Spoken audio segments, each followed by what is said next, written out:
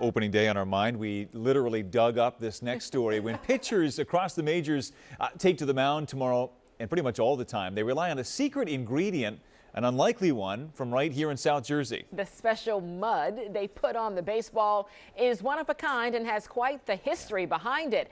Action News' Alicia Vitarelli here now with that remarkable story containing a big secret. And I'm thinking, who knew, Alicia? Yeah. And I'll tell you another reason it's a secret, because only 5 people in the world actually know where the mud comes from. A small tributary off the Delaware River in Burlington County, New Jersey. Lena Blackburn baseball mud is named for the Philadelphia athletics coach who back in the 1930s used mud from his favorite fishing hole to add grip to slippery new balls after a batter died. So it's like magic mud. That's what Lena used to call it. Yeah.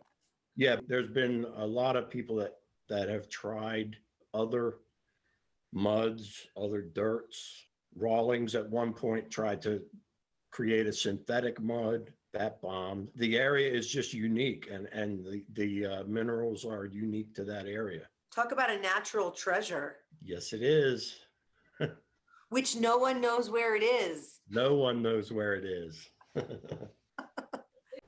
Just Jim Bintliff and 4 other people. His grandfather was friends with Blackburn and took over the company in the 1960s. Jim says it's like making a fine wine with mud, buckets, trash cans, and a secret treatment. Bring the mud back to Longport and I process it in my garage. No way. Yes way. So homegrown. Very homegrown. Probably the smallest small business that Major League Baseball has ever dealt with. Yeah, and get this, every major and minor league team uses his mud, along with almost all of the NFL as well, including the Eagles. I asked.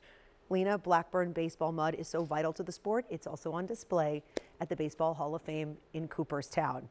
From a secret little fishing hole in New Jersey. I know. I can imagine everyone's going to be running to South Jersey to find this special spot. Keep an eye out for this now. What a cool story. I love great. that. Alicia, very cool. Thank you.